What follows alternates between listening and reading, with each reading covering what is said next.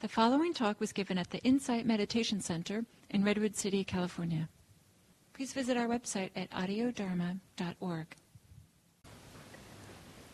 Today's topic is wilderness teachings. The Thai forest tradition. The word Ba in Thai, which is ordinarily translated as forest, actually means wilderness. And they're wilderness monks that we're talking about. And when you hear about the forest tradition or the wilderness tradition, most people will hear about the style. No nonsense, down to earth, humorous, and very little about the substance. And what did the forest teachers teach? What was the substance of their teaching? What set it apart from other traditions? That's very rarely discussed.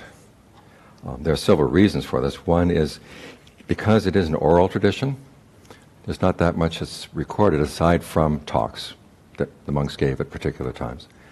And it's a general policy of the tradition that you would give talks specifically designed for the problems of the people who were there.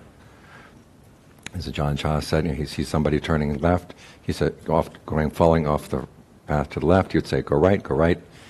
Another group of people come, they're falling off to the left, they're falling off to the right, you'd say, go left, go left. And so it's hard to generalize from talks like that as to what their basic policy was or their basic teachings were.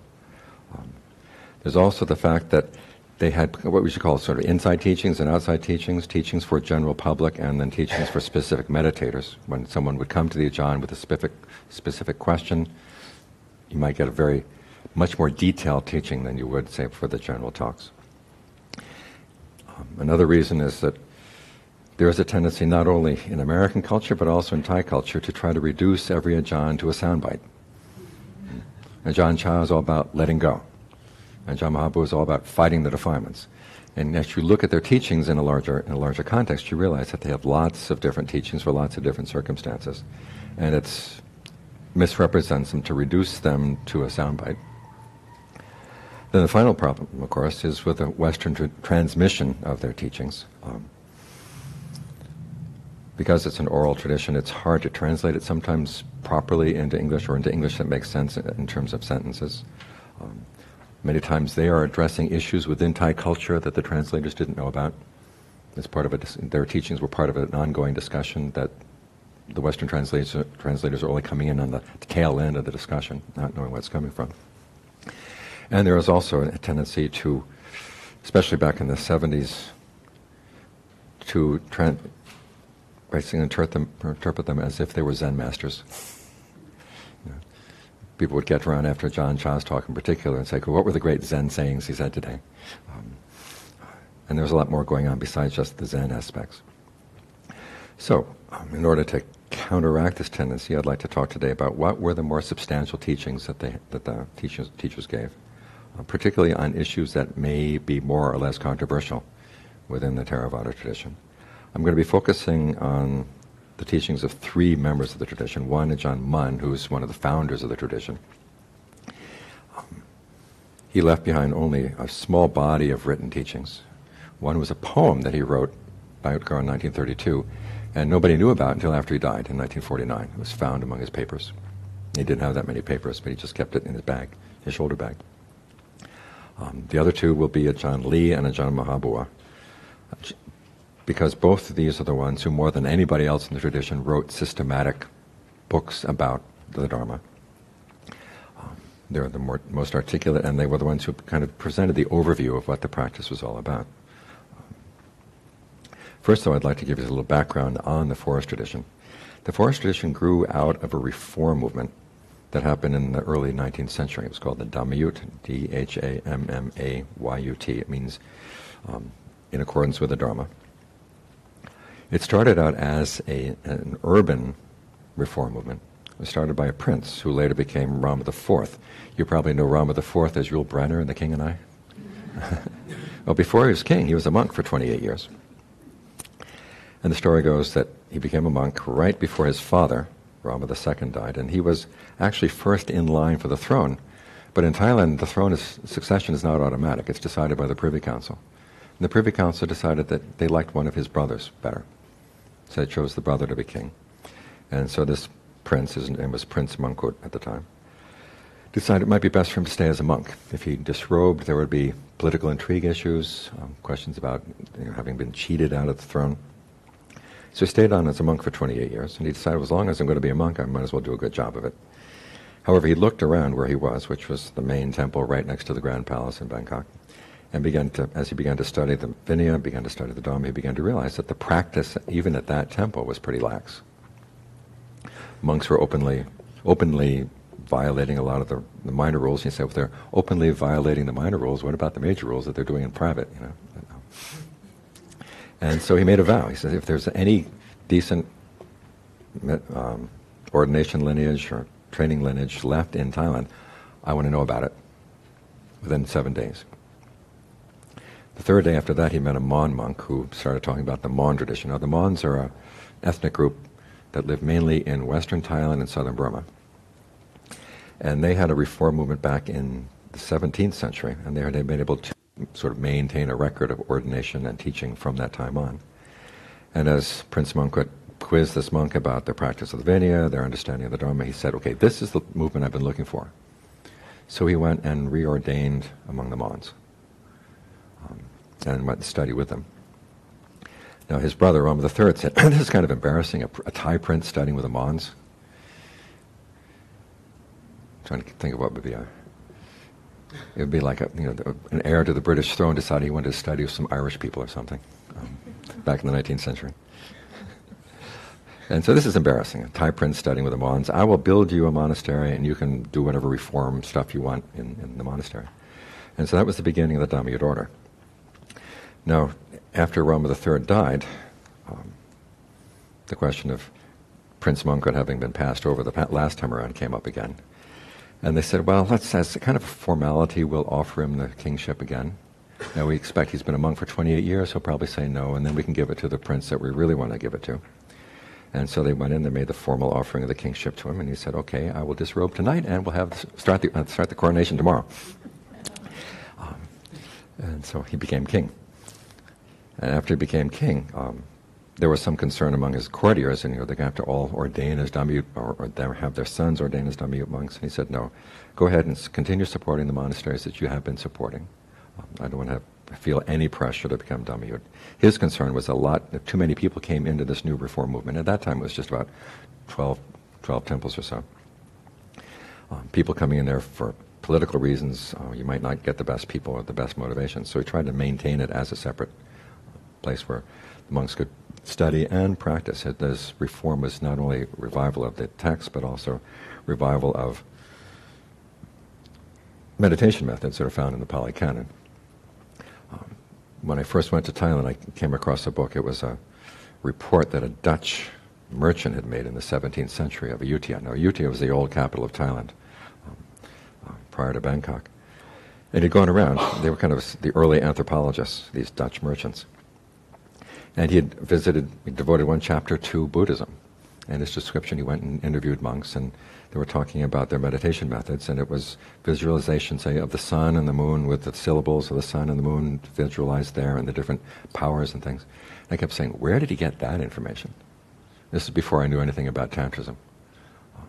Later I discovered, that, as I began to read about Tantric meditation, that basically what was being done in the Ayutthaya period, we're talking about 17th century, were tantric forms of meditation, the visualizations of the different beings, the different gods, trying to invite the different gods or different powers into you. They would actually have a meditation where you would invite jhana into you.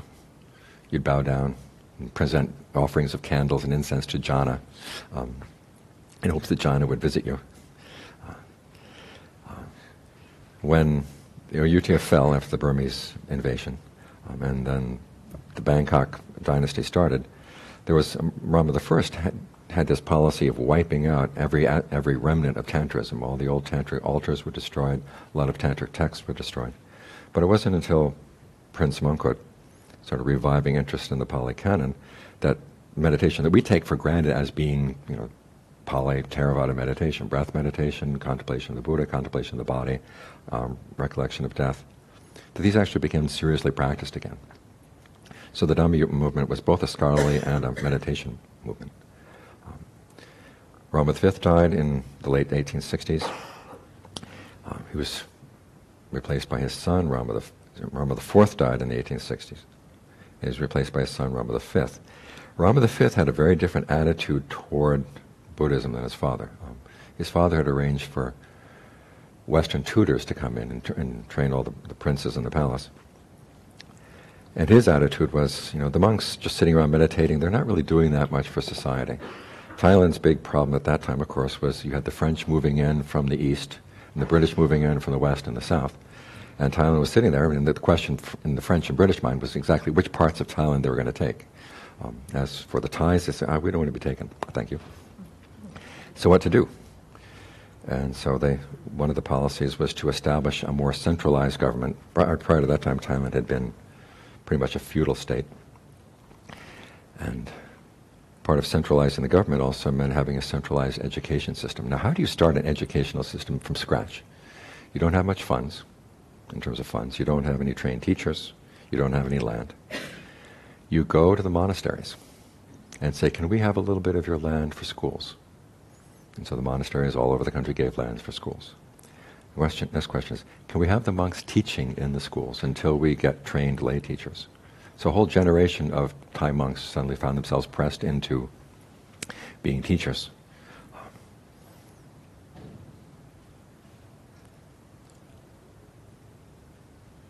Can you imagine Ajaan Mun training first grade teachers?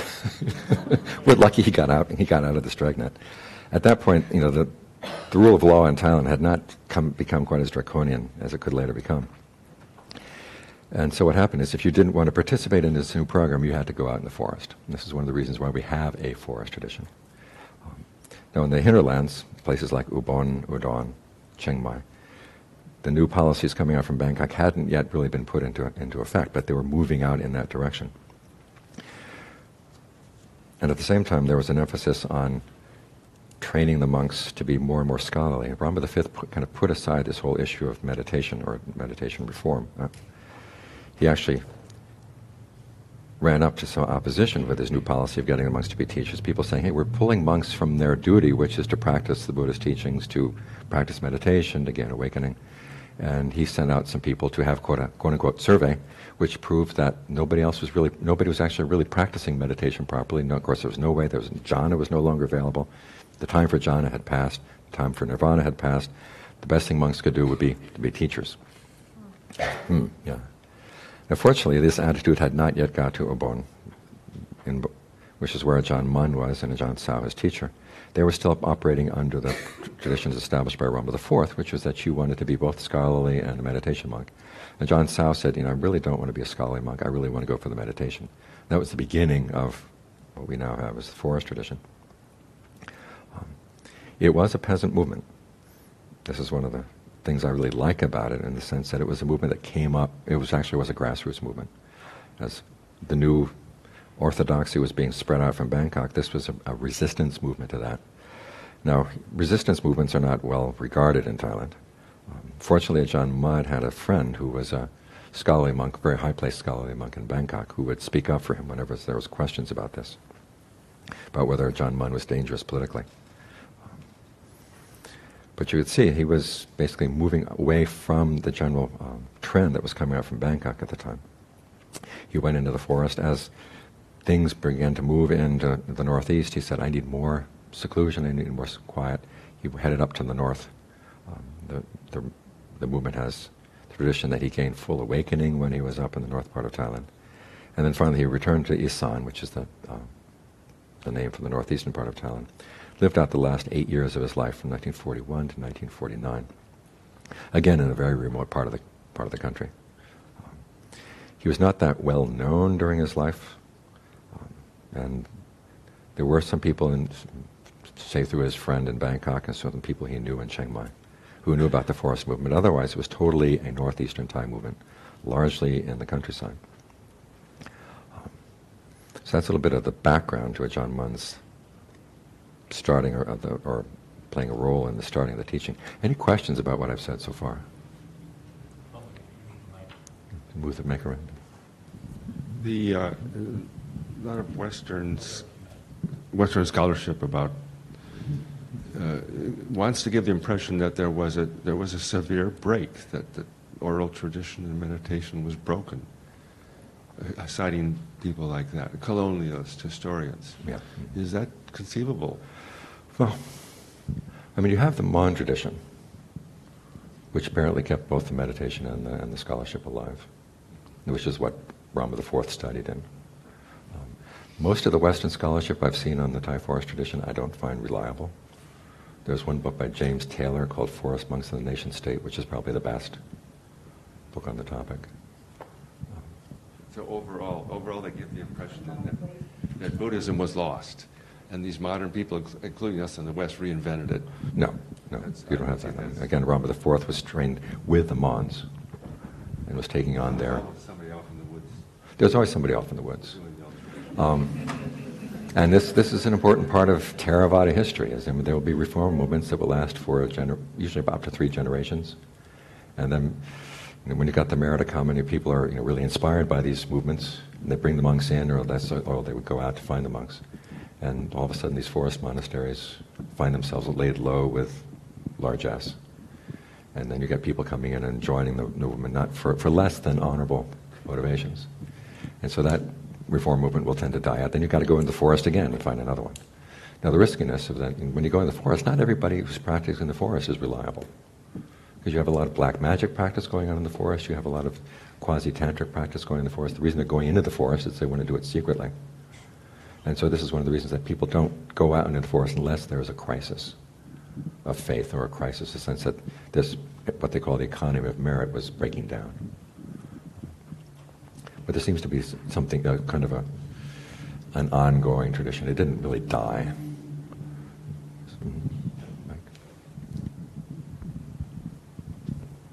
I keep finding myself wondering, how many copies of the Pali Canon could there have been in existence at this time?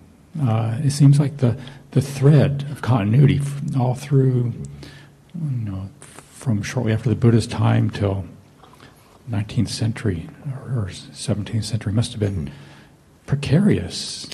Well, as I said, Brahma I was really a very pro-Theravada and orthodoxy kind of person. As soon as he was able to establish himself in power, he sent out word, we want to find all the copies of the Pali Canon we can find. And they got quite a few. And they brought them in, and they actually had what they call it, a group study of the text to see which versions were the most reliable. And this went on for several generations until finally, under Rama V, there was what the version that is now used in Thailand was finally established.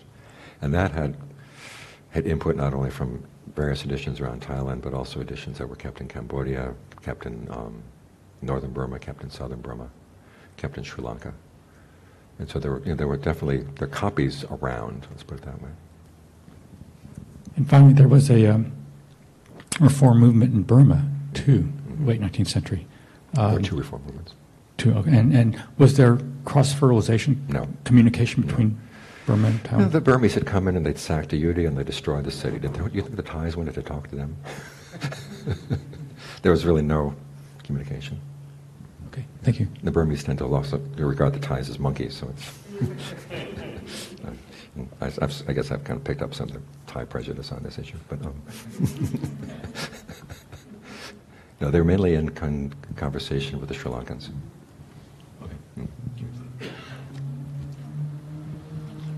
So is tantric yoga meditation practice part of the forest meditation, no, or not at part all, of it? Not at all, no. Okay. Just a couple questions then. So there's this reform movement going on in Burma that's influencing Thailand. Well, the old reform movement. The yes. old reform movement. And I heard some mention of, through the centuries, Sri Lanka, Burma, and Thailand had some of this exchange going on at points that they would send different people over to kind of reform the movement. So maybe you can speak a little bit about that. But my question then is, according to sort of what you're saying, is awakening is awakening.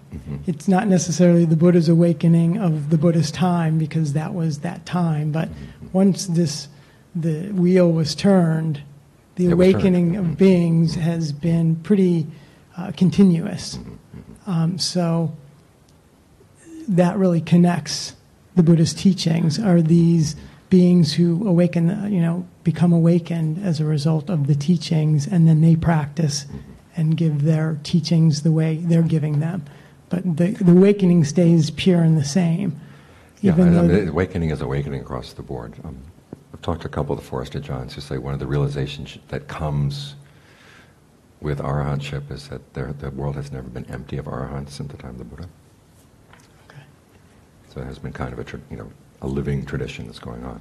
So that's what's really carrying over the teachings, and the basics out of those, and who learns them and spreads them, and the text and whatnot are really sort of manifestations, as pure as unpure, Yeah, as those who are You passing can't really them. write a history of awakening. You can write a history of what the scholars had to say in this generation, what the scholars had to say in that generation, because they were the ones who were writing things down. But who were the actual monks and nuns who were lay people who were getting awakening? There's no history of that. There's no way. They don't leave traces, really. So we have their students. Well, we have this for better or tradition for where worse. the students, started writing down the teachings, and of course it happened at a time when mass media were coming in. With the Ajaan Mun, there were no tape recordings available. With the Ajaan Lee, the very last year of his life, tape recordings started coming in, and we have a couple tape recorded talks by Ajaan Lee. With Ajaan Boowa, we have this huge amount of tape recorded talks. So it's a very unusual tradition in a sense that has left this kind of record behind.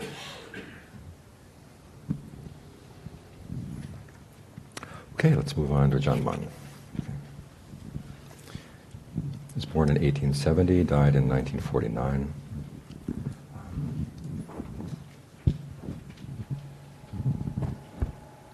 Just go straight to his teachings.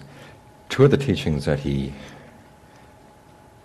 emphasized more than the others. And part of the problem of figuring out what Ajaan Mun taught lies in the fact that, as I said, only two written pieces remain from his work or his teachings. And so a lot of this is what we learn from his students, and people who live with him, people who studied directly with him. They would say, this is what he taught me, this is what he taught in general. You will also find that in the written record, when Ajaan Lee and Ajaan Maha talk about Ajaan Mun, they will talk about the teachings that they received directly from him.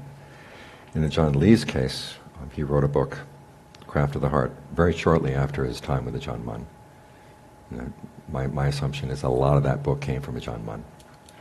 There's also the book Frames of Reference. It's his book on the establishing of mindfulness. It doesn't read like Ajaan Lee's other writings. And we do know that he visited Ajaan Mun very close to Ajaan Mun's death. Ajaan Maha tells the story that Ajaan Lee came, and with the few days he was there at his last visit, he said, I heard Dharma out of Ajaan Mun I never heard ever before. And so we know that Ajaan Lee came back and wrote down Frames of Reference soon after his visit with Ajaan Mun. So I have some feeling that a lot of Ajaan Mun is in that book. So his basic teachings, in addition to some of the writings that we'll be looking at, the Dharma, practicing the Dharma in line with the Dharma and the traditions of the Noble Ones. These were repeated themes that he would teach. In other words, you have to bring your practice, or bring your attitudes, bring your behavior, your views and everything in line with the Dharma as it is, as opposed to trying to bring the Dharma in and try to make it yours. In other words, adjust it to fit what your preconceived notions are. He was often accused of behaving in a way or practicing in a way that was not Thai or Lao. Just going against Thai culture, going against Lao culture, the old ways of doing things that had become common. He said he wasn't interested in practicing in line with Thai culture or Lao culture. He was interested in practicing in line with the culture of the Noble Ones. Because if you want to become a Noble One, that's the culture you have to practice. So, the idea that the Dharma has to be brought in line with a particular culture. I remember Ajaan Fuang would mention that every now and then. He would say it with a very snide, sarcastic voice. Just the idea that she would try to bring things in line with a particular culture did not appeal to him at all. And that was very much against the traditions of the practice of the forest tradition. The traditions of the Noble Ones, these appear twice in the literature. Once is in the commentaries, and once is in the canon. In the canon, it's the four traditions of the Noble Ones are that you are content with whatever robes you have, content with any food you have, content with any shelter you have. And at the same time you realize that there is danger even in the contentment and that you might grow proud about that. So you have to work on that too. The fourth one is finding delight in developing skillful qualities and delight in abandoning unskillful qualities. Now this goes against the grain for us. Most of us like our greed, aversion, and delusion. And giving them up is difficult. Sitting all night in meditation does not come easily. But you have to learn how to delight in the fact that you are learning how to do this and you're pushing yourself. The concept of the traditions of the Noble Ones also comes in the passages in the commentary where the Buddha, after his awakening, returns home to Kapilavastu. And the first day he's back, he goes out for alms. And the king, his father, comes down and says, "How can you do this? No one in our family tradition has ever gone for alms. This is disgraceful." And in the commentary story says of the Buddha Viparita that I no longer belong to that family tradition. I now belong to the traditions of the Noble Ones. So in both cases, these teachings go against the grain of our normal attitudes, our normal tendencies, and they also go against the idea that the Dharma should be squeezed in to fit with a particular culture. The notion of practicing the Dharma in line with the Dharma appears in the Mahabharata Sutta, where the Buddha is saying that if you want to really pay homage to the Buddha, you practice the Dharma in line with the Dharma. And he says, as long as we do that, the world will not be empty of arahants. In other parts of the canon, the Buddha explains what that means is you practice for the sake of dispassion, you practice for the sake of disenchantment. Now, that doesn't sound all that attractive. But you have to realize, the basic metaphor that the Buddha used many times throughout his teachings was that we suffer because we're feeding on things. And in order to stop feeding, we have to develop the kind of hunger or lack of hunger that wouldn't cause us to feed. And to develop that lack of hunger, we have to develop a sense of disenchantment with the things that we're feeding on. Disenchantment and dispassion with the things that we're feeding on. So this is practice for the sake of dispassion, practice for the sake of nirvana. The people who learned of Ajaan Mun's practice and were inspired by precisely this aspect, that he was really practicing for the sake of nirvana. There was nothing else that was involved in what he was representing, both in his teachings and in his actual behavior. Several years back, when I was back in Thailand for Ajaan Sawat's funeral, I was asked to give a Dharma talk. And you know me, I don't like giving very long Dharma talks. If you ever listen to anything on dharmatalks.org, it's very rare that a Dharma talk lasts more than 20 minutes. They were hoping for an hour talk. And I basically talked about my time with Ajaan Sawat, and that these were the two teachings that he had carried over when he came to the States, was teachings on the traditions of the Noble Ones, teaching on the Dharma in line with the Dharma. Wrapped up the talk pretty quickly, got down from the Dharma seat, and went back to my hut. I found out later that they invited another Ajaan to kind of fill up the time that was remaining. And he gets up in the Dharma seat and says, "Well, that Western monk just said everything that was really worth saying." So those are the themes of the forest tradition. Traditions of the Noble Ones, practicing the Dharma in line with the Dharma. A couple of other themes that come out through Ajaan Mun's teachings in his life is that the whole idea of refuge is very important. That you're out in the wilderness, you don't have much protection aside from the fact that you believe that this practice itself is going to protect you.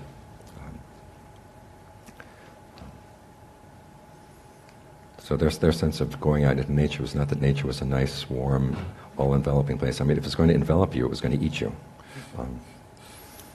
You had to be very wary of and very heedful as you went into the forest. So this is one of the reasons why they went into the forest, was that it would teach you heedfulness, and also that sense of danger that would come from being in the forest would keep you alert and keep you on your toes. Ajaan Mun was renowned for his psychic powers, primarily his ability to read people's mind. His primary teachings were the Four Noble Truths and the Four Establishments of Mindfulness. We'll get into more detail on that when we talk about Ajaan Lee. He also taught that it's the nature of mind is to be primarily active. There's a passage in that poem that he wrote where he talks about the mind being like a river.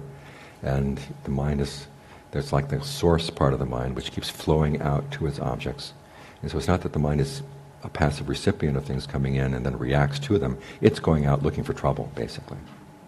this is a constantly recurring theme throughout the teachings of the forest tradition, that we're not just here registering impact of the senses and noting, letting it go. We have to look at what extent to which actually we're going out looking for trouble.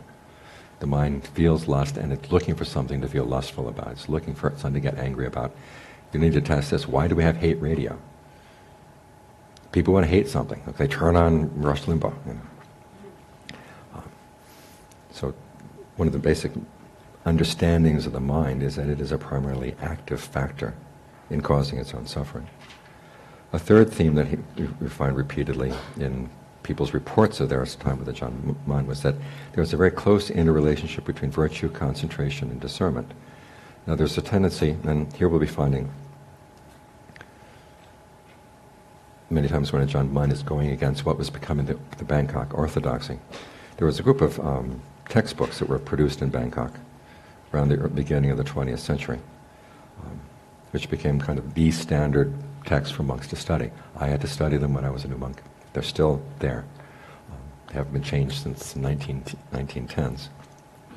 The senior monks in Bangkok say, well, if we changed the text, it would be a sign of disrespect for our great teachers in the past. Even though every generation coming up says, you can't read this, it's old time.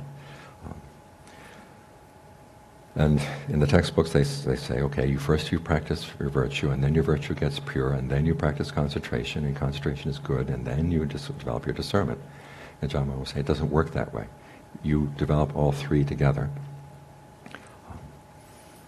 And your concentration will help your virtue, your discernment will help your virtue, your discernment will help your concentration. There's an interaction among these three.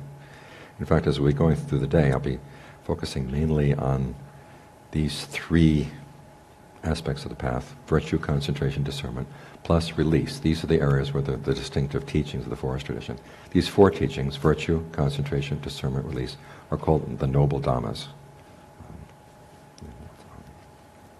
And they give you a good framework for understanding exactly where the forest tradition stands on these things. For example, in the textbooks that were being written at the time, virtue seemed primarily as a matter of word and deed. In other words, you just behave in line with the precepts.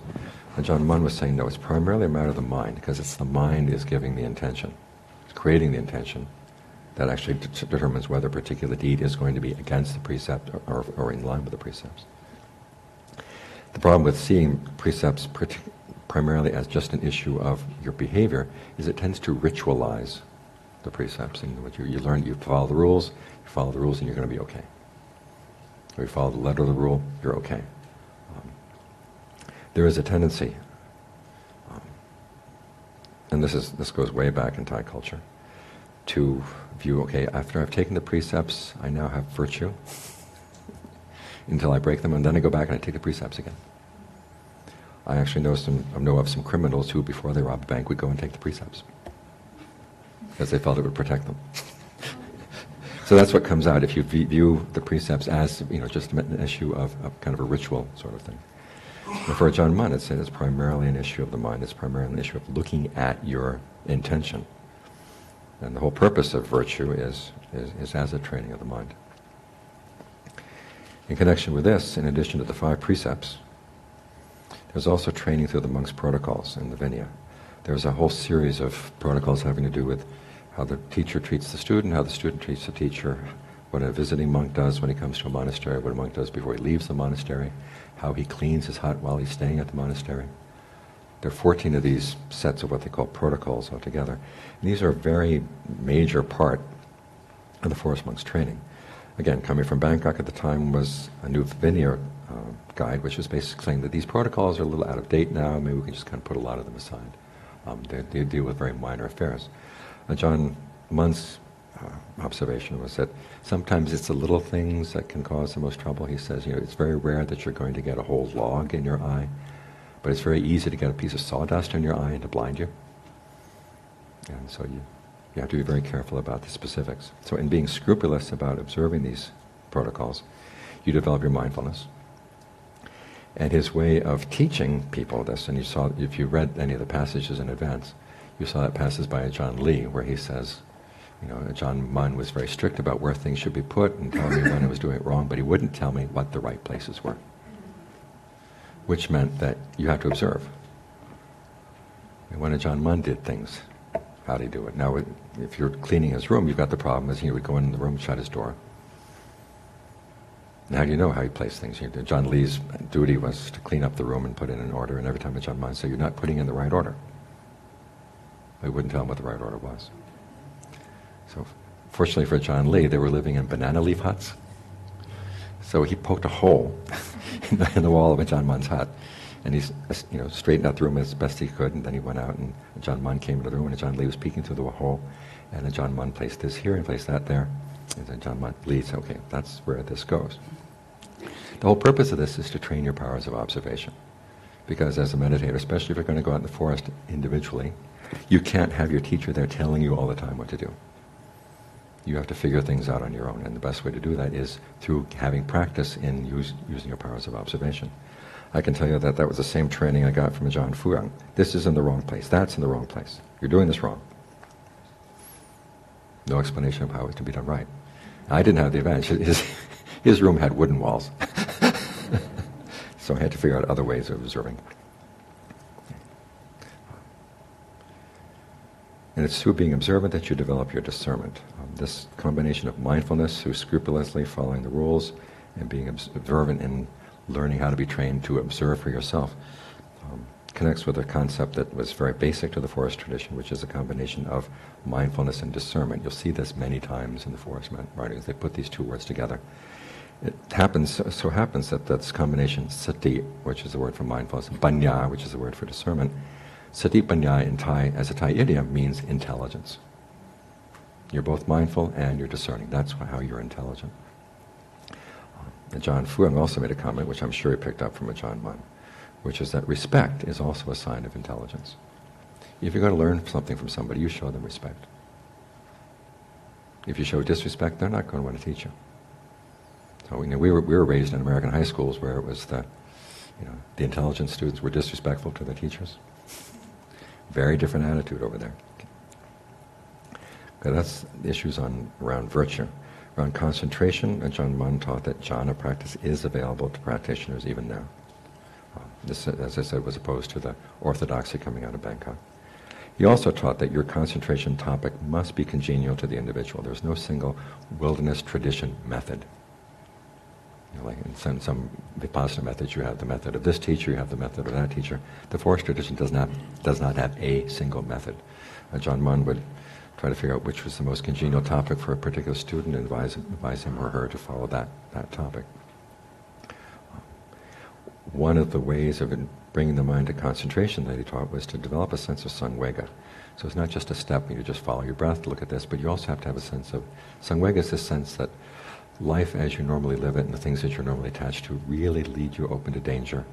And in many cases, normal life is pretty meaningless. We just go around and around and around. We latch onto things that are going to disappoint us. And having that attitude makes it easier for the mind to drop any of the disturbances or hindrances that would pull you away from concentration, kind of bring you back to your topic. He also taught that tranquility or calm, samatha, and vipassana or insight are not radically separate. The two practices have to go together. An analogy that Ajaan Lee gives, which I think he picked up from Ajaan Mun, which is that with concentration practice or samatha practice, you cut down a forest. And with vipassana, you take those same trees and you burn them. In other words, as you're getting the mind into concentration, you cannot get the mind into concentration without some discernment. You have to see, okay, what are the problems that my mind is having right now? What are the issues? How can I, again, using your ingenuity, being observant, how do I deal with these problems? So there has to be some element of discernment in your concentration. At the same time, for discernment to be really precise and to really get to the details of what's going on in your mind, you have to have solid concentration. So the two go together, and they're actually, it's like learning how to do something, and then you learn how to observe yourself doing it. It's the same thing that you're doing. It's the same, when they say that you're practicing meditation, they just use the word gamatana or doing samadhi. But in doing samadhi, it's both samatha and vipassana that go together. And it's just that as you get more and more practice at it, you begin to learn how to observe yourself better, what you're doing. So the two practices are not separate. Now Ajaan Mun had a tendency, when his mind was settling down, to have lots and lots of visions. In fact, this is what he became famous for when his biographies came out. A lot of it had to do with Ajaan Mun's visions, which caused some trouble, which we'll talk about later on. What's interesting is from what Ajahn Fuang told about his time with Ajaan Mun was he was taught you do not trust your visions. Because you can imagine someone out practicing the forest alone, a vision comes up. If you believe everything that comes into your mind, you're going to go crazy. And so this is, I think, one of the most amazing things about Ajaan Mun is he did not go crazy practicing alone in the forest. He was able to figure out, okay, if a vision comes, what is the Dharma lesson here? And then the next section is, okay, does the Dharma lesson here fit in with what I already know about the Dharma? Does it sound like it's reasonable? If it does, then we put it to the test. You actually put it into practice, and then you judge what the results are. This is kind of, in the principle of the Galama Sutta. You don't believe things, you don't believe things just because they come from what seems to be an authoritative source. You actually have to put them to test in your practice.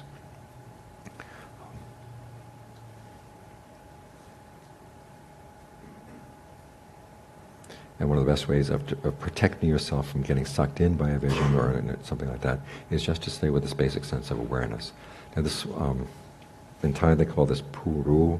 You'll sometimes see this translated as the one who knows, or what knows, or bare awareness, or awareness itself. What this is a state of mind that can be attained through concentration.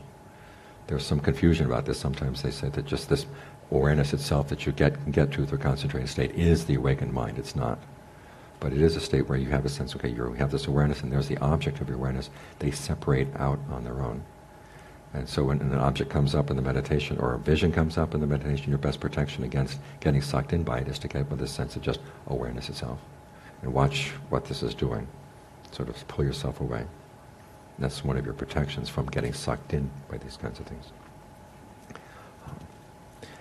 As for his teachings on, more advanced teachings on discernment and release, he would say that there is a stage in the path where all Four Noble Truths become one. What this means is that when you look at the Four Noble Truths, they have four different duties. Each truth has a specific duty. Suffering is to be comprehended, its cause is to be abandoned, cessation of suffering is to be realized, and the path is to be developed. And as you're doing your practice, you're doing all four of these things, sort of switching around these duties together. There will come a point, he says that when all of them come together as just one truth, i.e. something to be abandoned, that at that point even the path gets abandoned. We're not here to attain right view. Remember, right view is a part of the path. It's part of the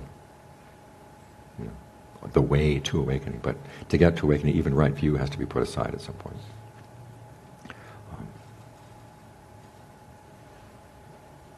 Secondly, he said, at the state of full awakening, it is not devoid of consciousness. And this was an issue that caused him some concern, because after he'd had some of the noble attainments, he was, had been reading the text coming out of Bangkok, and they said, that basically awakening is a blank out. There's no consciousness in awakening at all. And yet here he had been able to, I seemed to have let go of everything. And yet there's still an awareness there. He went and checked with his friend, who was that senior monk in Bangkok, who was also a scholar, and who fortunately did not buy into the orthodoxy that was coming out of Bangkok at the time. He checked around in the canon, and sure enough, there are passages in the canon that talk about an awakened awareness, awakened consciousness. One of his other statements, which we'll be getting to in one of the readings, is that nirvana does not equal the third noble truth. The third noble truth is the step to nirvana. It's the point at which nirvana is realized. But the nirvana itself lies beyond the Four Noble Truths. And this also relates to an important distinction that you will see throughout the forest tradition, is that in the commentaries they will make a distinction between conventional language and ultimate language. In other words, conventional language, we talk about there being people in this room. Ultimate language, you say there are aggregates in this room, or there are sense media in this room, or there are elements in this room. From Ajaan Mun's point of view, both levels of language are conventional. And he would contrast those with the actual experience of release, which lies outside of even the terms of right view. In this case, he's following the use of, there's the word paramata, which the commentaries interpret as meaning ultimate language, Bhardhamata appears in the Pali Canon to mean release. So even the teachings of the Buddha are on the level of conventional reality. They're useful conventions for the sake of release, but even at the point of release, even those get put aside. So, those are Ajaan Mun's basic teachings on virtue as basically an issue of the mind, concentration as being one, open and also necessary for the path. Lack of division or lack of clear distinction between samatha and vipassana. And then the teachings on how even the Four Noble Truths are to be put aside in awakening. Any questions on any of that? Right there, there's this book by Paul Griffiths called Mindlessness, Buddhist mind, body problem, whatever. And then other people write that too, that Rod Bucknell and Martin Stewart Fox, the people who are responsible for the light jhanas, that the fourth jhana or the eighth jhana, whatever, is absolute death. It's absolute obliteration of consciousness. No. At least not from the point of view of the forest tradition. And there's no support for that in the canon either. Now the commentaries, I neglected to mention that it was mentioned that it was under Rama V that the commentaries started being brought back into town and being seriously studied. I think the forest tradition was fortunate. It was there at a time when the canon had been rediscovered, but the commentaries were not yet regarded as authoritative. Oh, really? Yeah. It was kind of a little window in time. No Visuddhimagga. Ajaan Mun had some pretty sharp things to say about the Visuddhimagga. Yes. Okay. You go first. Can you talk a little bit about the difference between a vision and a thought? Okay, visions come at you with this sense of it's a full reality being presented to you. You know, so you can think about devas, but if you actually see a deva appearing in front of you, Watching a movie? it's like it's like you're watching a movie and you're not in control. And the vision comes and there's a strong sense. And again, that could be coming from within and it could be coming from without, which is another one of the reasons why you don't give credence to visions. But he talked about his visions. He would talk about his visions, turned out only to people who were having similar problems. I mean, according to Ajaan Fuang, he was very private about his visions, and Ajaan Fuang was another meditator who tended to have lots of visions. And Ajaan Mun came down on really hard for talking about his visions to other people. He said, you talk about your visions with your teacher, nobody else. Now what happened, of course, is that people were having visions, issues. Deva came and told me to do this, and Ajaan Mun said, well, I had a Deva come and appear to me and tell me to do that, and this is what happened when I tried to actually put that into practice. Now that got remembered, and when people were going around collecting stories about Ajaan Mun and his practice, this would get reported to the people collecting. That's how they got into the biographies. So a vision can be positive or negative? Yeah, I mean, it can be true or false. Depends who's fooling around with you. Yeah, and your mind might be fooling around with you. Yeah, there's a question over here.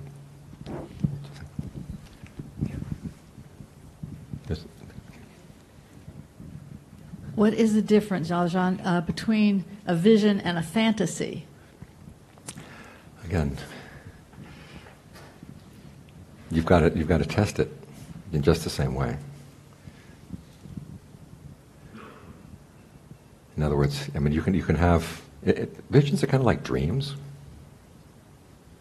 And again, how much can you trust your dreams? But occasionally, every now and then, there comes a dream which gives you some useful information. And so this is why you have to, as I say, filter the vision. What you're going to take away from it. So, now, by and large, Ajaan Mun would say, if he was teaching someone who was not right with him, he'd say, let your visions go.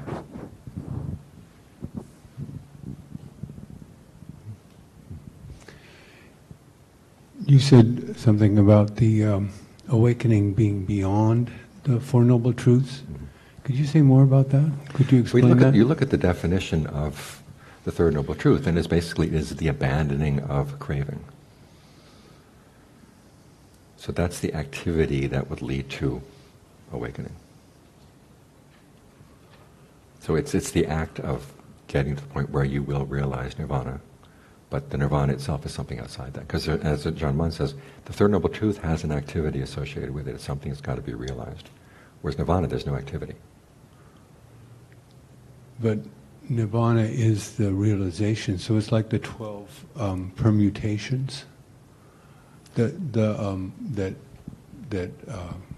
realization has been made, or the abandoning of craving has been realized, and the next step is the experience of nirvana. You can see this is one of the reasons why the forest tradition was something of an anti-scholastic movement, because there's a tendency among scholars to want to say, okay, we've got reality pinned down in our words. We've got the net that covers everything. And the forest tradition was saying, no, there is an area that's beyond language, that's beyond even the Four Noble Truths. But in reality, the awakened mind is continually reinforcing what the Noble Truth is, isn't it? Yeah, the awakened mind is doing one thing, but the nirvana itself is not the same thing as the awakened mind. In fact, that you have a mind that's still functioning in the world after awakening. That's part of the fuel remaining, and when they have nirvana with fuel remaining and nirvana with no fuel remaining. When you hit the point where there's no fuel remaining, there's no activity at all. The nirvana with no fuel remaining is parinirvana, isn't it? Yeah, that's after death, yeah. It's over here. Oh, move the mic around.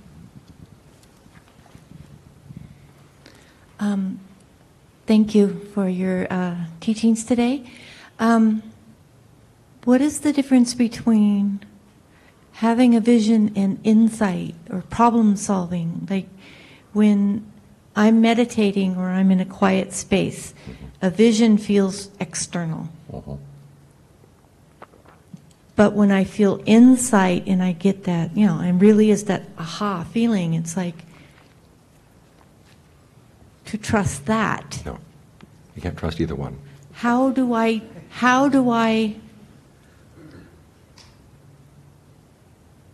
challenge that aha feeling, that insight feeling? Okay, John Lee has really good advice. And he says, if you get an insight like that, ask yourself, okay, to what extent is this not true?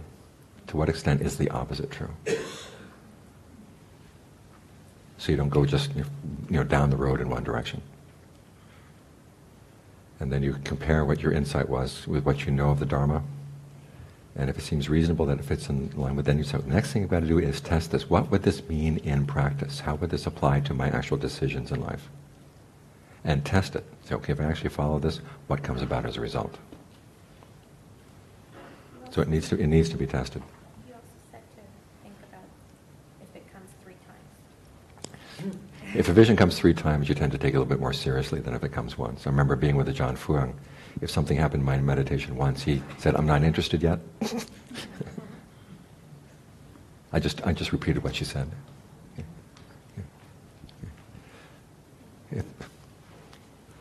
I'm not done. So whether it comes from within or comes from without, you've got to test it. You can't trust everything that comes up in a concentrated mind. And if it's a kind of vision that it doesn't really make any difference in terms of your behavior, you say, well, that's interesting, just put it aside. Ginanayon has an interesting test, which is when you have an insight like that, look at what your next mind state is after the insight. If you kind of grab onto it, okay, you've made a mistake. Yeah. What about the kind of spiritual experience? What category is that in? Is that a vision type or? No, it's not a vision. It's not a vision. So if I have like a burning bush experience, this is not a vision. I can trust that. Okay, even if it's the burning bush sitting in front of you, say, well, who's playing with me? Real insight is when you begin to see your own mind's activity in the course of saying, oh, this is how I'm creating suffering. And I don't have to do it. Because again, it keeps coming back. You've got the Ajaan Mun, it's the activity of the mind that's causing the problem. And so you want to keep constantly referring back to what is my mind doing right now? And what are the results that I'm getting? And am I doing something, if it's causing stress, There must be another way. Okay, so for example, if I have a sense of sacredness of things, that everything's sacred, even pumping gas in my car, how is that related to the vision or the... How would you categorize this experience? Okay, then the question would be, okay, what difference will this make in my behavior if I see everything as sacred? Much, a lot. But the next question is, where am I going to go to the bathroom? The same. Okay, now we got a problem. You could see that everything should be taken seriously, everything should be done carefully. The question of whether things are sacred or not, maybe that's not the issue. Maybe the issue is, how do I treat the things in my life? How careful am I about my actions and the consequences of my actions? That would be something you would say, okay, that's worth looking into. Okay. And another question. Let's say there is a big big insight into the nature of suffering. Let's say big, in the sense of, I can see that all my actions throughout my life have been motivated by this particular defilement, like maybe pleasing my mother. Everybody I met in my life happened to be the person I wanted to please, just like I wanted to please my mother. And I finally saw through that, and it was very painful because it meant to me that I have to change the relationships I'm in. And still there is a pull to do the same thing, and there is knowing that this leads to suffering that I was. And so this is like, the recognition would be the first noble truth. The seeing that if I don't do that, this won't happen, would be the second noble truth, right? The third would be this, there is a way out. If I continue practicing, I would not have to suffer, let's say in this area of my life or all my life. And then staying away from engaging in the same behavior would be the path. Right? I'm trying to explain it in terms of Four Noble Truths. Right, yeah, okay. And what you've got here is, there's also the question of, okay, you have the insight, but you find yourself being drawn back to the same pattern of behavior again. You said, I haven't really completed the duty with regard to that noble truth. I haven't really fully comprehended it. When the Buddha talks about comprehension, especially about our behavior that leads to suffering, he says you have to look at, okay, what's the allure, what are the drawbacks? Now, what you saw was the drawbacks. Yeah. Yep. Now the next question is, well, why do I keep going back? And that there's something in there that wanting to please somebody, it feeds something in your mind. Right, I hear you. Yeah. And you've got to look at that more carefully. Right. Thank you. Question here. So detailed question. You mentioned that Ajaan Mun said concentration topic must be congenial to the individual. So how does one go about, we're normally given the breath. How does one go about exploring different topics? You'll find that the breath is good for dealing with some issues in the mind, but others are recalcitrant. They're not responding to the breath. And that's when we say, okay, Ajaan Lee's approach was that your breath is home base. Or as he said, this is your home as a meditator. And then you have places where you forage other meditation topics. You've got lust coming up and the breath is not doing anything for lust. You say, well, maybe I need to contemplate the body, maybe I need to contemplate death. So you switch. You can switch the topics. You don't have just one topic for life. It's good to have, like a carpenter, you need a toolbox full of tools. If all you have is a hammer, you're not going to build a house. So if a topic is continuing, you're not making really much progress with it, you look for another way of exploring that might pierce it. Now you have other teachers in the forest tradition, say in the case of Ajaan Maha, he really responded to just repeating Bhutto, Bhutto, Bhutto as his meditation topic. And that just kind of nailed his mind down. I don't respond to that particular topic. Ajaan Fuyang said he get his mind go Bhutto, Bhutto, Bhutto, and he's thinking all kinds of things as he's going Bhutto, Bhutto, Bhutto. It just did not do it for him. So that's another way of testing it. And so the point is your mind being concentrated? Is your mind getting concentrated with this? Okay. If it isn't, try something else. Try something else. But give it a fair test, Otherwise you flit around, nothing works, and then you're off to who knows what. Okay.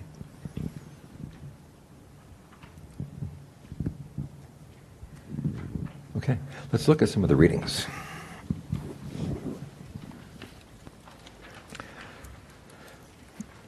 This book, called The Heart Released, was put together by a couple of Ajaan Mun's students who had something of a scholarly background, and they were interested particularly in the areas where Ajaan Mun's teachings did not fit in with what was being being taught in Bangkok. So, for instance, arahants of no matter what sort reach both release through concentration and release through discernment, free from effluence in the present. No distinctions are made saying that this or that group reaches release only through concentration or only through discernment. In other words, you need both. In particular, you need right concentration. Here he's going against the idea that you can have dry insight.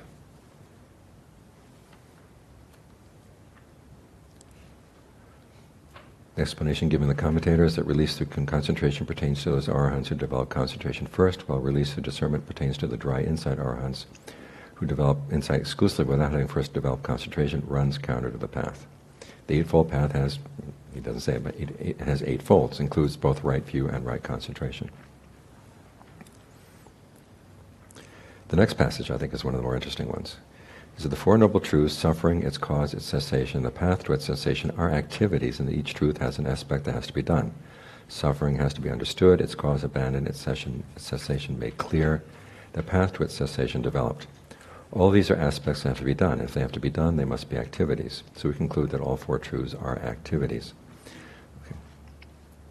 This is in line with the verse quoted above, which I did not include in the quote, which speaks of the 4 truths as feet or stair treads or steps that must be taken for the task to be finished. What follows is thus termed activitylessness, like writing the numerals 1, 2, 3, 4, 5, 6, 7, 8, 9, 0, then erasing the 1 through 9, leaving just 0, and not writing anything more. What is left is read as 0, but doesn't have any value at all. You can't use it to add, subtract, multiply, or divide with any other numerals, and yet at the same time you can't say that it doesn't exist, for there it is, 0. Notice this image he's taking from arithmetic. Ajaan Lee is going to turn it around later on in the readings. So the point here is the point we were making earlier, that once nirvana is attained, it lies outside of the Four Noble Truths, because there is no activity related to it.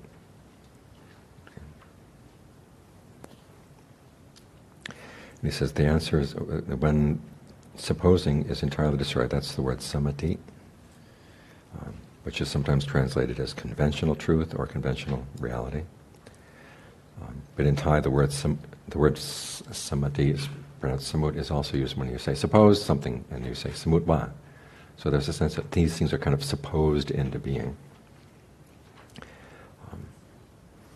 In other words, even the Four Noble Truths are on the level of supposing. They're still on the level of, which or may be also translated as convention. With the words erasing or destroying the activity of supposing, the question arises, when supposing is entirely destroyed, where will we stay? The answer is that we will stay in a place that isn't supposed, right there with activitylessness. Any questions on that? I'm sorry. Okay. We've got 20 minutes. I wanted to get Ajaan Mun done before lunch. So, okay. Sorry. Okay, we talked earlier about how even, for the commentators there is conventional language and there is ultimate language, which is a true description of reality. Ajaan Mun is saying both are used as tools, and therefore they are all supposed into being for a particular purpose. Now we're talking about human beings, we use those supposings. If I wanted, John Cha has a great example of this. Yes, if I wanted to call you, call your attention, I would call your name. I wouldn't just say person, person, person, because that would get everybody in the room, or nobody. So I have to know your name, which is a convention. And it's in the same way Ajaan Mun is making the point that even the teachings like the 5 aggregates, the Four Noble Truths, these are conventions that we use for the purpose of the path, and then they get put aside with the final attainment. I mean, this fits in with the canon's image of the raft. You take the raft over to the other side of the river, but you don't hold on to it when you continue walking. So.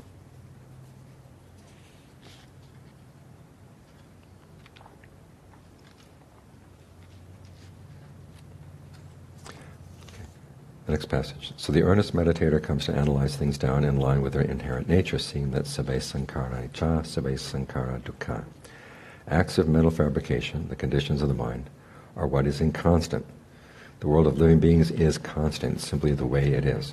No, he's saying the problem lies here. It doesn't lie with the world outside. When the Buddha is talking about, sabbe sankhara, he's talking about sankharas of the mind, mental fabrications. Now, the things out there, they're not the problem.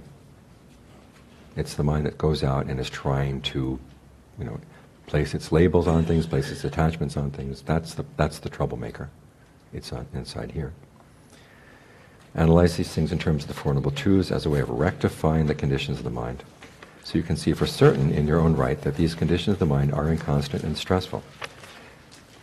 And again, you're observing yourself, the mind as it relates to the world. And the fact that you haven't seen in your own right that they're inconstant and stressful is why you have fallen from mental fabrications. In other words, you believe everything your mind tells you. When you truly see this, it will rectify the conditions of the mind. The realization will come to you as sankhara sasata nati. There are no mental fabrications that are permanent and lasting. Mental fabrications are simply conditions of the mind, like mirages. As for living beings, they have been a constant feature of the world all along. Okay. In many places in the forest tradition, they will talk about the importance of your labels, the sanya that you place on things. These are the troublemakers. Once you say this is this and that, and you believe it and you jump on it. And then you create trouble. When you know both sides, that living beings are simply the way they are, and that mental fabrications are simply a condition of the mind that supposes them, then titiputam, the primal mind that has no conditions, can gain release. Okay, there is this primal mind. Now we'll be getting a little bit into this later on, exactly what is the primal mind that is meant here. And the question of is this kind of a sneaking in the idea of a self through the back door? Well, there is no label of self in that condition, or that state of mind. As for the teaching that all phenomena or regularities of behavior are not self, how could they be the self? Their business is simply to arise the way they do. Thus the Buddha taught, sabbe dhammadharo. All phenomena are not self. We as earnest meditators should investigate things to see them clearly in this way, until the mind is made to converge, enabling us to see truly and vividly along these lines in our own right, at the same time giving rise to the knowledge that accompanies this vision. Okay, you see these things. The vision here is not that like a picture in the mind, it is actually seeing things as they're happening. And then there's a knowledge that comes based on that. This is what is meant by uttana gamani vipassana, clear insight leading to emergence. Okay, this is the insight that leads you outside of the cycle. We should work at this stage until it is mastered, until we see truly and clearly, along with the full convergence of the mind and its concurrent knowledge. Now here again, it's the convergence of the mind really coming together in very deep concentration, and there's a knowledge that arises together. As you're going through concentration, you find as you get deeper and deeper concentration, different levels of fabrication kind of peel away, until you get to this final state where all the fabrications peel off. Okay, finally we come to the realization, this is a knowledge of no more birth. This is the last paragraph. This stage is not an assumption or a supposing. Again, but this is something that lies beyond the limits of what language can describe. It isn't fabricated or conjectured into being, nor is it anything that can be obtained by wanting. Now, however, he goes on to say, it's something that appears, is, and knows entirely of its own accord. Okay, this quality of the mind is not something you can create. However, you can get there through practice. Notice he says it can't be attained by wanting, but you have to want to practice to get there. So simply wanting is not going to get you there, but saying, okay, focusing my desire on the path of practice will get the results if you really do it. Intense, relentless practice in which we analyze things shrewdly our own is what will cause it to appear of its own accord. So again, the path is something that you do, but this realization when it comes is something, it's not done. It's something that's independent of doing. And until you get there, you don't realize the extent to which you are creating all your reality. Now, it's not created out of whole cloth, but it is created out of the raw material that you get from your past karma. Which means that there are some limitations. You can't just say, okay, I'm just going to push my fist right through this table here. You can't create your reality that way. But there are the extent to which you are as you're trying to make sense out of reality, trying to figure out what can I get out of this, what's the most appropriate way of behaving. All of that falls aside, and you realize how deep that goes once you've reached that attainment. It goes a lot deeper. Your role in creating reality is a lot bigger than you thought. Any questions? Yes. I just thought of what as you're... You need a mic. You need a mic.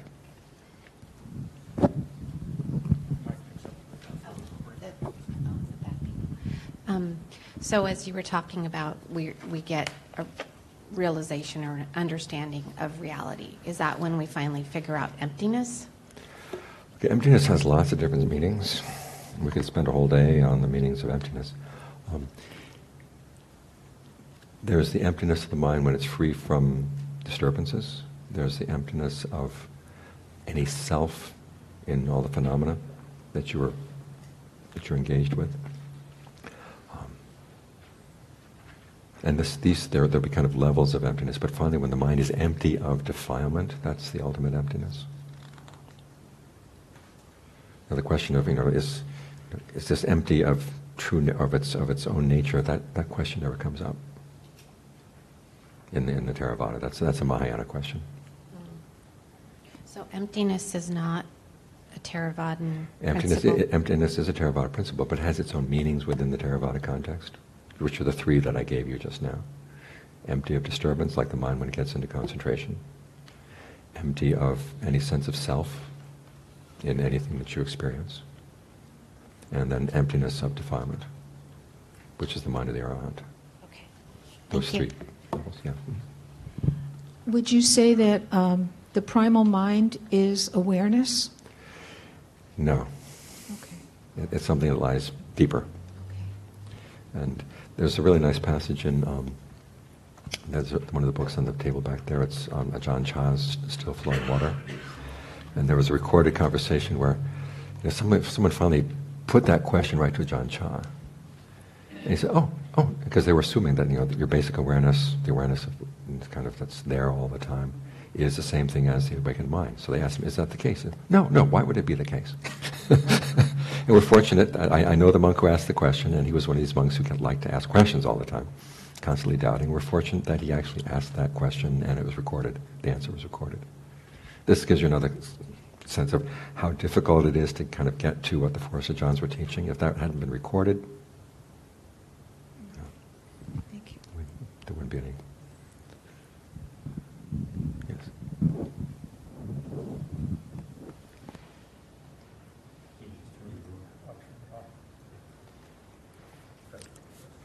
There we go. That word it's T-I-T-T-H-E, Buddha. Tite Buddha. Are you going to talk about that more? We'll talk about it more, yeah. Good. I ran across that once and I was going to call you, but I never got around to it. Well, basically, it's the state of mind that is outside of convention. It appears very rarely, though. It's very rare. I mean, it's not in the Pali Canon. The writer said it was a very fundamental, essential term. I've never seen it before. You find it in Ajaan Mun's writing, and you find it in some of the writings of some of his students. But again, it's their name for this state of the awakened mind, which lies outside of space, lies outside of time. So it's not the puru is one thing, this kind of awareness is something else. What knows is one thing, the state of awareness is something else.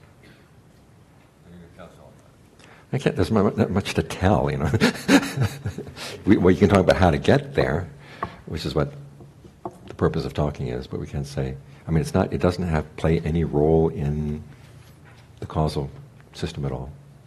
It's not the ground of being. It's not like Bhavanga. No, it's not the Bhavanga. This sort of and it's not the underlying- ground of being or anything. to get into, I mentioned earlier some of the issues of translation. There is a translation of Ajahn Chah talking about the ground of being in a book. I've asked many Thai people, how would you say ground of being in Thai? And they give me this blank look. And it's just not, it's something that the translator inserted. It's another reason why you have to be careful about reading these things in English. Anything else? We've got 5 minutes. Yes. I think one of the teachings was that a lot of suffering originates within. But when I understand that in theory, but when I see like the Syrian refugees, right, so much their suffering is external, or people getting tortured in prisons, like how would I explain it to them? Okay. First you would have to say, get them out of that situation so you can actually talk to them. Because seeing the extent to which you are creating suffering out of a really bad situation is very, very difficult. You have to have a background to say, okay, I'm coming into a bad situation and I know that I have the choice to suffer or not to suffer from this bad situation. And that requires being able to step out of it for a while. And while they're in the situation, say, okay, let's see what we can do to help you. If you can't help them, this is where equanimity has to come in. But to get a person to where they can listen to this and benefit from the teaching, they have to be willing to step back and say, because a lot of the mind suffering is just that. Why are they doing this to me? And they're just adding more arrows. And the Buddha has the image of being shot by one arrow and then shooting yourself with another arrow. And I'd like to amend that a little bit. So people shooting themselves with lots and lots of arrows all the time. In addition, but I can't tell them you're originating your suffering, because it doesn't feel like. No, it's saying that. But okay, the situation outside is really bad. We admit that. We see what we can do about it. But at the same time, there are ways that you can suffer less from the situation. We offer that as an alternative. Thank you. Could you just say a little bit more about this? My role in creating my reality is a lot bigger than I think it is. It's a lot bigger than you think it is. Okay, well, you think about when the Buddha is describing dependent core rising, and there's all those stages that lead up to sensory contact. You're doing all that all the time. Even before you have, sights coming in the eyes, sounds coming in at the ears, smells, tastes, whatever coming in at you. The mind has already prepped itself. And if it does that in ignorance, it's going to lead to suffering. So you look at, there's mental fabrication, verbal fabrication, bodily fabrication, all the factors of name, including intention, perception, attention. Just the fact that you are primed to look for something in a particular situation, or primed to interpret something in a particular way as you approach the situation. Your choice of what you're going to pay attention to and how you're going to interpret it when it comes. You're already primed. So everybody is primed differently. We're all primed differently, and we're all doing it out of ignorance. This is why we're all suffering. And so the whole purpose of the meditation is to kind of get you back through those earlier stages. Oh, I'm doing this, I've done that. Like you can see this when you're dealing with, distracting thoughts in your meditation. At first it seems like the thought is just coming up full blown. And then as you get quicker and quicker in catching it, you begin to realize there are steps that you are going through in interpreting that. There may be kind of a little stirring at kind of the borderline between your awareness and your sense of the body. You can't really at that point say whether it's really physical or mental. It seems to be kind of both. And you have the choice of placing a label on that. Say, oh, this is a thought about Rita. Or this is a thought about the bakery, whatever. And then you run with it. There was a choice there. You have the choice not to interpret it that way. And part of you say, well, how am I going to live if I don't interpret things this way? You find that you can live very well. But the mind has a sense of obligation. I've got to place labels on these things, and I've got to, identify and run with every thought that comes in. There's this compulsion that we have. So at what point in that dependent co-arising does that kind of detailed self start to slip away? Okay, so when you start bringing knowledge to the process, and that's kind of the, if you want to get boiled dependent co-arising down to its simplest terms, is okay, if you bring ignorance to any of these steps, you're going to keep the cycle going. If you bring knowledge to any one of these steps, you can begin to cut through it. I mean, to begin with, you turn it into a path. Your perception is used on the path. Attention, intention, all these factors are actually factors that are used on the path. And the difference is, are you doing with this with knowledge, or are you doing this with ignorance? Now, as I said earlier, the forest tradition tends to focus great attention on the factor of perception, the labels you put on things. Because we tend to lie to ourselves. I mean, a physical pain can be made really, really a lot worse by the perceptions we apply to it. And if you apply different perceptions to it, it's not as bad. So is this in your one book where you're saying that you can take dependent co-arising at any point and work it? Right. And it's starting to break the chain. It starts to unravel the chain. So would it be recommended then you're working at one point all the time, so you get familiar with that, or breaking You can never tell where it's going to be, where the sudden aha comes through that helps really unravel things in a big way. So as long as you're working on one of those factors, you're bringing knowledge to it. And then you may say, well, this factor connects to that one over there, and then you follow that. Yes? Did the tradition established by Ajaan Mun include the compassion component, or the devotional, or practice of the Brahma Viharas? Okay, there's in terms of the compassion, Ajaan Mun would develop the Brahma Viharas every day 3 times. Right after waking up, right after his afternoon nap, and then right before going to bed at night. And just the fact that he was teaching so many people. And they talk about how he would get a message in the afternoon that the Devas wanted to visit him that night, so okay, he'd go to bed early and then wake up in the middle of the night and Devas would come. It's compassion in practice. I mean, you don't see the Forest of Ajaan's recommending that anybody spend the whole day doing metta meditation or the whole day doing Brahma Vihara meditation. But he says, make it the framework of your practice. In other words, your motivation. You're doing this for the sake, as I said, for your own true happiness, to help others find true happiness. And you want to find a happiness that's not harming anybody else. This is why you're meditating. You always keep that in mind. There's also the strong belief in the forest tradition that when you spread thoughts of goodwill to people, it's like you're like a radio transmitter. If their receiver is good, they'll pick it up. And there's something else beside compassion, Brahma Vihara. Oh, devotional. When you take the Buddha as your refuge, by going into the forest and say, okay, I'm going to depend on the Dharma to see me through. I mean, there was a lot of chanting. We did a lot of chanting. But at the same time, it was not the same like you have sometimes in the monasteries in Bangkok, where they have the group gets together as a group and they do their chants as a group every day on a regular schedule. They apparently staying with Ajaan Mun. Each monk was expected to do his own devotional practice separately. But there's a very strong sense, as I said, the best way to pay homage to the Buddha was to practice the Dharma in line with the Dharma. And this did not preclude bowing down, chanting, having a very strong sense of being devoted to what the Buddha was saying. Because you have to be really devoted to the Buddha in order to follow this. I mean, this is what the quality of faith and conviction is. This is what conviction means in Buddhism, i.e. conviction in the Buddha's awakening, and the implications that has for you, and how you're going to run your life. And someone came to one of the forest masters, and after reading about, the Zen master says, kill the Buddha. And the master said, we don't do that in this tradition.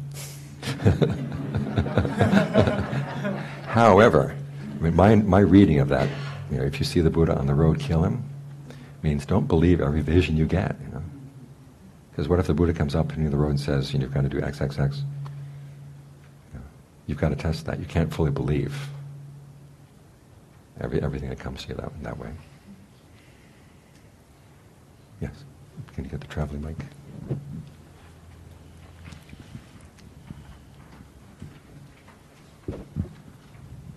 Just a few minutes ago, you said that when you're in pain, depending on what your perception is and how you deal with it, it can go for better or worse.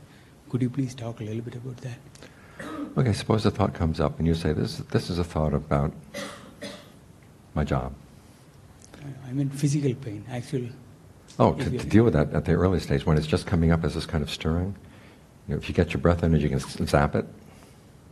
And it's kind of like a little knot that's beginning to form. You just zap it and it just releases. When I first mastered this stage, I felt it was like I was being a spider on a web.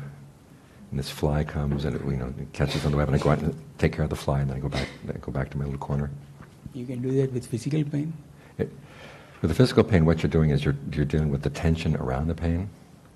And then you also do that to any thoughts that are coming up. So, do I have to believe this thought? No. Sometimes you use another perception to go with the pain. Like, one of my favorite ones is, you're riding down the road. Now, the way we ordinarily approach pain is if we're sitting facing the front of the car and everything is coming at us, turn around. Get in the back seat, one of those old station wagons where the back seat faces back. And as soon as you see the pain, realize it's going away. It's going away. It's going away. I'm not the target. And that changes your relationship to the pain. Okay, it's lunchtime. We will meet back here at 1.